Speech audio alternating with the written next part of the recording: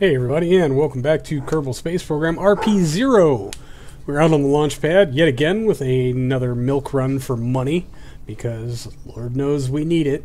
The contract, the initial buy-in was like, well, here's my money, 300 grand, which put us up over $1 million, and the payout for completion is another 300 grand. All we got to do is park these guys in orbit for 10 days, and we're good. We've got Commander Alice Campbell at the helm, Nina and John Oliver, terrible comedian, riding along to do pretty much nothing.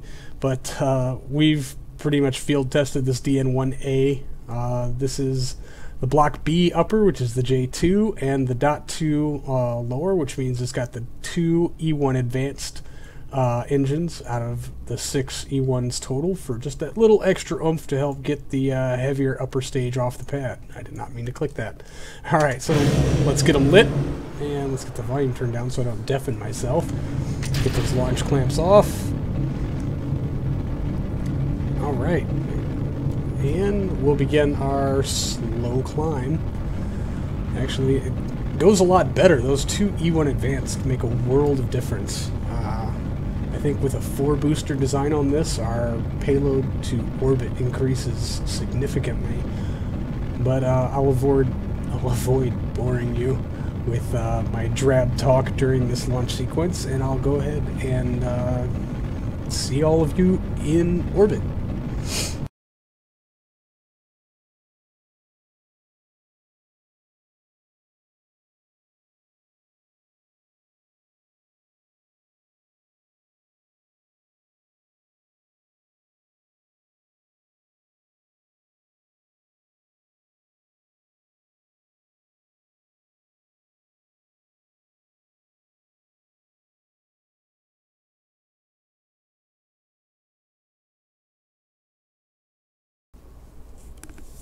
Alright, well, I shut down the engine entirely too soon. I'm pretty sure this doesn't satisfy the contract.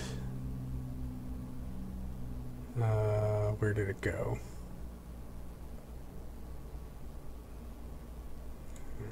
Well, let's... wow. Okay. Oh yeah, it does. Alright, our eccentricity is A-okay. So, alright, let's just go ahead and get our J2 stage off and RCS our way out of the fairing while scraping against it a lot. You may notice that the service module on this one is quite a bit shorter than our last model, because it is. I shortened up the service module because we don't really need it. We don't even really need the service module other than life support and such. Because we're really only using this for low Earth orbit. Alright, we are showing a drain of 1.27 or so. What I did do, because I had all this extra free weight from shortening the service module, I don't know if we can go in here and take a look, but yeah, there's an RTG, there's a battery, there's another RTG, and another RTG, and another battery, and another RTG. Nope. Crossfeed enable? Does that do us any good? Nope. Still a net drain on our batteries, so that shouldn't be too much of a problem with the solar panels. We should recharge quite easily in the sun, at least I'm hoping. So let's take a crew report, radio that in, complete our... apparently it's going to take a very long time. Man, those are some verbose crew reports. Bingo. Got it, though.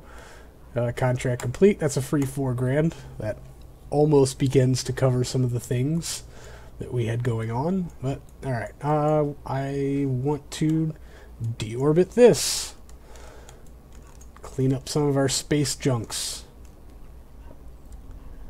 Since we don't need it to adjust our orbit.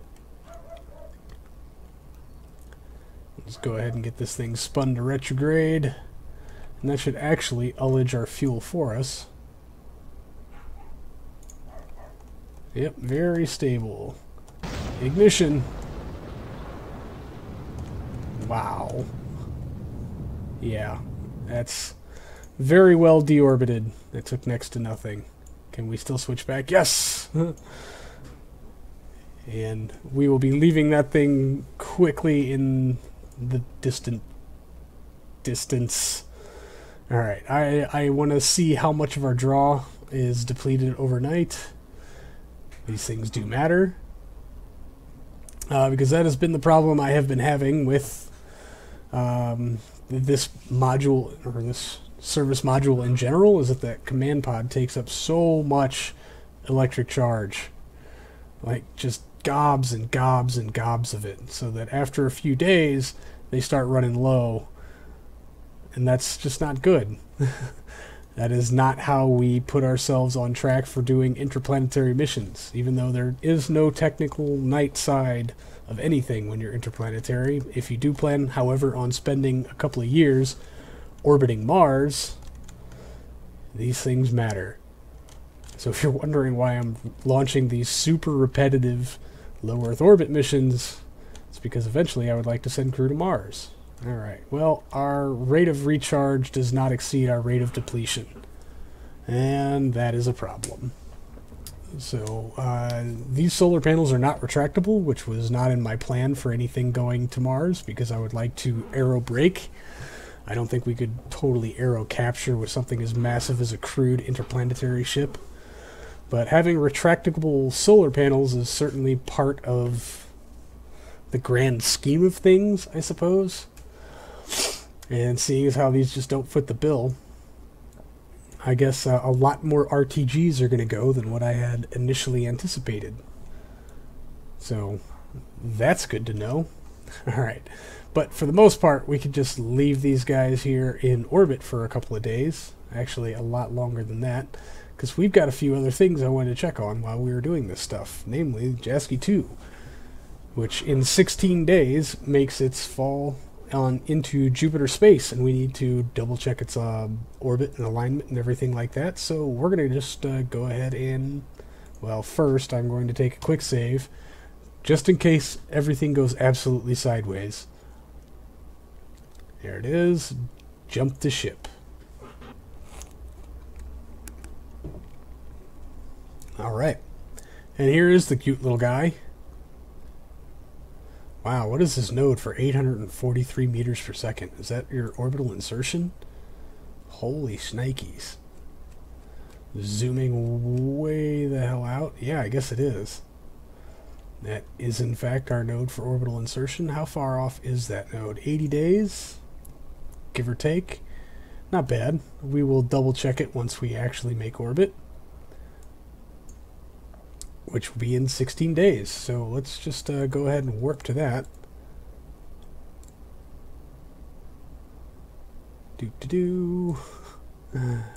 The quickest way ever to complete a 10-day in-orbit contract is to just go do anything else in space. And Kerbal alarm clock should snap me out of this warp. I really hope we have 843 meters per second. Good. We should, right? That 1-ton bus holds a whole lot of fuel. Boink, delete on close. Thank you. Come on. There we go. Yeah, I just wanted to get us in the actual SOI so that I can put away Kerbal alarm clock. Finally. Zoom way the hell out. Find Jupiter. Try to click on it without clicking on a node. Yeah, that's not going to happen. Alright, we're just going to have to eliminate the node. Jupiter focus view. Oh man, yeah, there's no mapping equipment for Jupiter. Well, you can scan Jupiter, you're not going to get much. But I didn't know we were coming in so incredibly polar. That is awesome. What is our altitude at periapsis? 4 million? We could probably tighten that up, but I just don't feel like it's worth it. Alright, and into a capture is at least 595 meters per second. And I guess we can just go ahead and burn all of the cores delta V and just see how much we can get out of that. Mech Jeb's not going to give us a Delta V number, I don't think. Yeah, because we don't have any engines proper. We just have these two little guys. Good, they're all locked. That is locked. Alright, and 63 days. Let's pull out our alarm clock.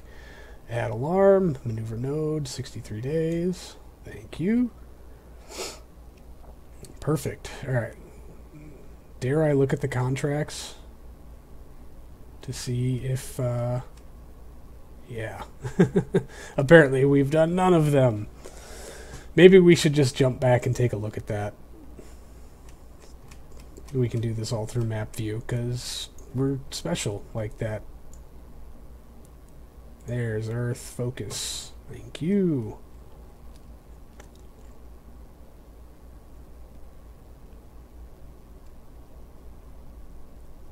And the stutter.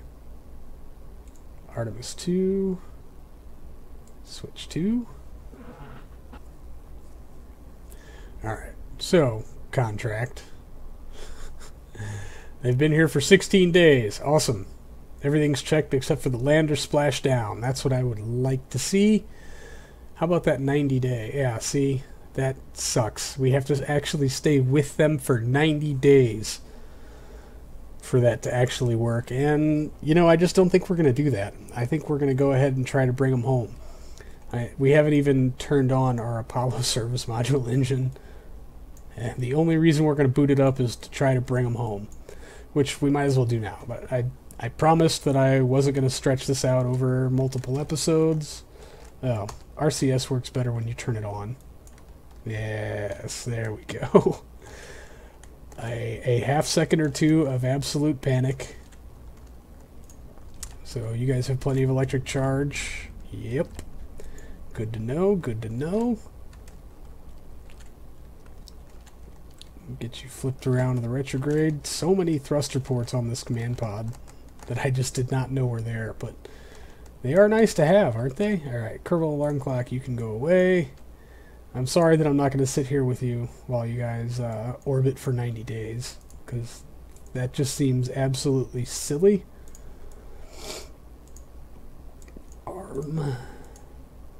Arm. Make sure this one armed. It did not. See, that's why I'm glad I checked. Alright, and let's activate your engine. Ullage.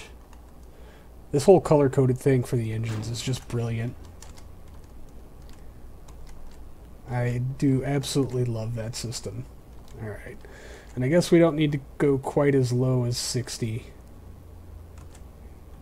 Lest we hit 9 Gs again.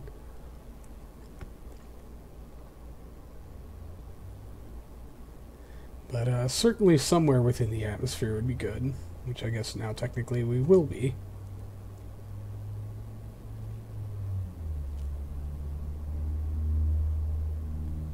Oh, yeah. I forgot to hit the button. 56. I hope you guys are resilient. Because you're coming home wicked fast, yo. Thunk. Alright, there's Atmo. We need to be pointed to retrograde. Retrograde. Retrograde. Retrograde, please. Alright, and how much Delta V do we have left in that service module? Yeah, about 3,000 meters per second. Excellent. Alright, and we're just going to go ahead and ditch our service module. Okay. Repeat. Ditch our service module. Thank you for your service, good sir. It's been nice knowing that even 4 RTGs is not enough to feed this hungry capsule at night.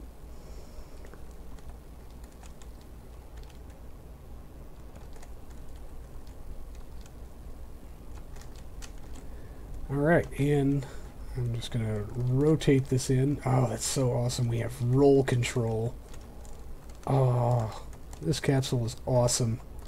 It's definitely the best capsule so far, I should say. Goodbye, dear service module.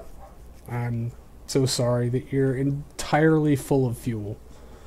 That was a big waste of money, but I'm going to get paid a lot more either way. It's like $87,000 to launch the rocket, and total payout of this is 600 grand, plus the 5 grand that I made for just radioing in nothing.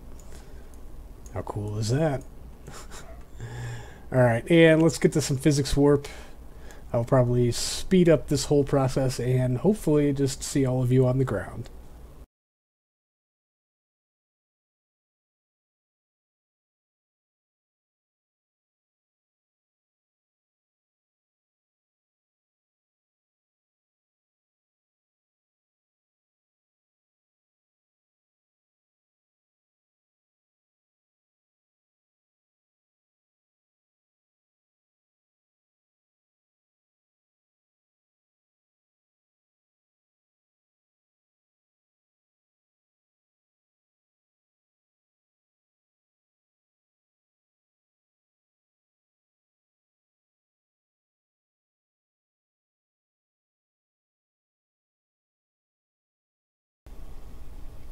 And splash down, splash down, splash down, splash down, splash down, splash down.